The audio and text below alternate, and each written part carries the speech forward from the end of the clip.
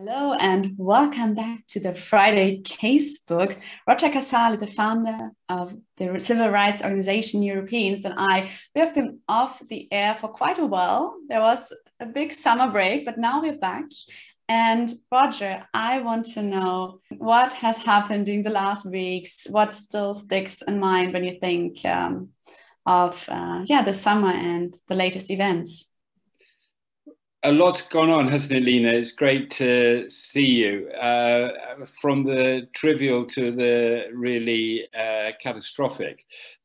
Just to start with the trivial, I spent some time in Rome over the summer, and what people are talking about in Rome this summer, it seems to me, certainly the conversations I've been in, is all about mineral water. You know how in our houses we used to have a hot tap and a cold tap, and then somebody invented the mixer tap. Well, the Romans, they've got this going now for mineral water. You will have been drinking lots of water over the summer, and you're always offered still or sparkling, but you'll be pleased to know there is a third way when it comes to mineral water, which is called leggermente, lightly sparkling. And I'm not going to name any products because otherwise we'll get into trouble with the advertising authorities, but this seems to have been something that was very important to Rome. I don't know if people have been talking about mineral water in Germany. Have they over the summer at all? But you may not have been in Germany over the summer. Yeah, that's correct. No, I've not heard of this at all. And it's true, I've not been in Germany so much in the last couple of weeks. What people seem to be talking about in Germany, if Die Zeit was anything to go by, they had a feature about this over the summer, was whether people should get married or not. The Die Zeit, which is a fantastic and very serious German paper, had a long feature about reasons why people should get married and reasons why they shouldn't get married over the summer. Oh, tell me. Great interest. And there were 6 reasons why people should get married, and there were 3 reasons why people shouldn't get married. I can't remember what they were, but what I do remember is that on the list of 6 reasons why people shouldn't get married, I couldn't find the reason because we're in love. That didn't feature at all. It was all about if you get married, you're going to live longer. Okay. Apparently, the statistics show that people who are married tend to have a longer life expectancy. But then I thought that's probably some kind of bias in there, isn't there? Because I mean, probably if people are healthier specimens in the first place, they're going to have a greater probability of finding a lifelong partner. I don't know. Anyway, this seemed to be something that was absorbing the readers of Die Zeit over the summer, reasons to marry, reasons not to marry. But on a more serious note, I mean, obviously things over the summer, we've had terrible things happening. I mean, volcanoes exploding on Spanish islands, and but obviously the big story over the summer was the US withdrawal from Afghanistan and what that means for the transatlantic relationship. That gave a bit of a shock to the Europeans and especially to the French, and that was closely followed up by the cancellation of the French government's submarine contract with Australia. And a lot of people think this is the end of the transatlantic relationship. I don't think it is the end of the transatlantic relationship, but it's still a very bumpy ride. People thought when Donald Trump was replaced by Joe Biden that things would suddenly get better. I think things have got better. The mood music has changed, but I think the reality is still quite a tough one. And of course, France is now trying to get some ships sold to Greece to make up for the loss of its submarine contract with Australia. Perhaps we need to come back to these sorts of issues on the Friday Casebook, issues about European sovereignty, European defence, the transatlantic relationship. But I just want to draw our viewers' attention, if I may, Lena, to 2 articles on our website. One is by a fantastic writer called Anatol Lieven, who is a professor and a great expert in relation to Afghanistan, about the situation in Afghanistan. Of course, he makes the point, he reminds us that there have been several attempts to create a state in Afghanistan over the last 100 years. Every attempt has failed. The British tried, the Russians tried, the Americans have tried. They've all failed. Now the Taliban are going to try, and his expectation is that they're not going to be able to make a state either. And one of the reasons they're not going to be able to make a state is because of the problem with Al-Qaeda, and with Islamic State and so on, and the factions within the Taliban itself. So, I mean, I don't know whether one can talk about moderate Taliban people, but I mean, the big challenge for the Taliban is going to be dealing with Islamic State and infiltration by Al Qaeda.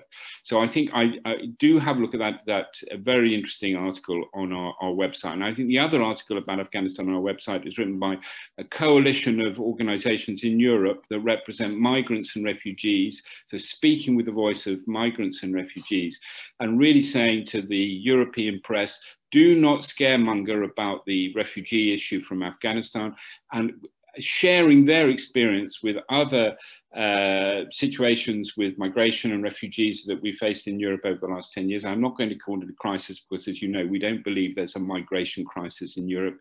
There are a lot of people on the move around the world. Europe needs to do its fair share. But I do draw our listeners' attention to this very helpful statement by migrant and refugee organizations themselves in relation to the refugees that are coming to Europe now from Afghanistan. So I just make those two points. What else would you say still sticks in your mind from the summer? Well, most recently, of course, we've had the German elections. Congratulations to Olaf Scholz, and add our congratulations to those of Angela Merkel, the end of the Angela Merkel era. Not quite, because, of course, she still stays on for a while as Chancellor. What struck me, Lena, was everyone got excited about the results on Sunday night. And, you know, perhaps from other elections, France or Italy or the UK, you know, people tend to sort of sit up all night waiting for the results to come in, and there's a great excitement through the night. Whereas it seemed to me that, you know, about 10 o'clock, Olaf Scholz sort of seemed to say, well, looks as if we've won, I'm off home. And off he went, he left the studio, he got on the bus or whatever it is he used to go home. And it was all very civilized and all very quiet and calm. And one might be forgiven for thinking that nothing was really changing. But of course, it is a significant change. Angela Merkel has been there for a long time. We need to see what's going to happen here. But do you have the feeling, Lena, that this is really an important, a big change in Germany, or is it really more of the same, but just with a different face? First of all, it's not yet decided what the political landscape look like. So I think we need to wait a couple of more days, hopefully not weeks, to know what's going to happen in Germany, but also, of course, in Europe. That is the key point, isn't it, that you make, that it takes a long time to form a government after an election in Germany. So perhaps in some other parts of the world, you have the election, and by the next morning, if you do sit up all night, there's been a change of government within 24 hours as a result of the election.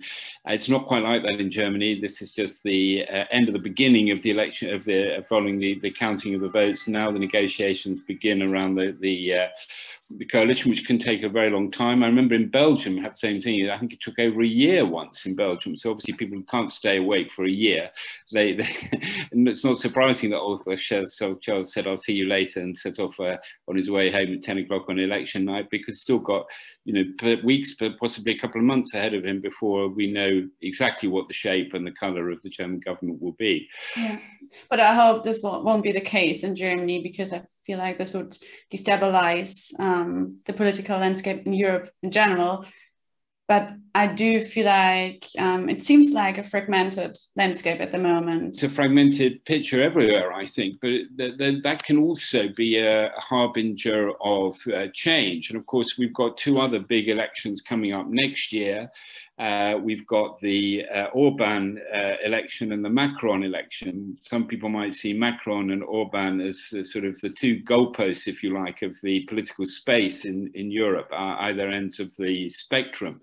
And I noticed that Orban was having a summit in Budapest at the moment, not a democratic summit. You wouldn't expect somebody like Orban to be terribly interested in the theory of democracy.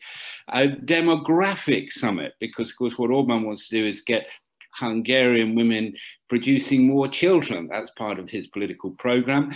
And to stop migrants from, which of course, in my view and Europeans' view, would be an excellent result, way of rising to the challenge, a demographic challenge of an aging population. We seem to have more migrants coming in, as has happened in Germany, for example, under Angela Merkel. He doesn't want to do that. He wants Hungarian women to spend their time making more babies.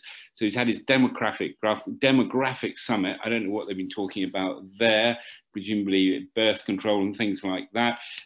Pretty horrifying stuff. And he is also in touch with this so-called rising star, TV star in France, who apparently is going to be standing in the elections next year, Zamanour, and who's looking as if he could get 11% if he stands. And he, of course, he will have been helped by the news this morning that Nicolas Sarkozy, former centre-right president of France, has been given 1 year of house arrest. And for his what he was doing in terms of campaign funding and overspending in the election campaign. But I think that anybody who splits the far right is probably quite good news. We're not a political organisation. We don't endorse a particular political party in New Europeans. But we don't like leaders like Viktor Orban, and we know that he doesn't like organisations like us, because Europe has got to be a space where the rule of law is respected, where we respect human rights, and where we encourage democracy. And we don't think that Viktor Orban, whatever the colour of his political party, does that or cares about that. So thank you very much for this first Friday Casebook after summer break, I'd say. And talk to you soon, Roger. Talk to you soon, Lena. Thanks a lot. Thanks to all our viewers.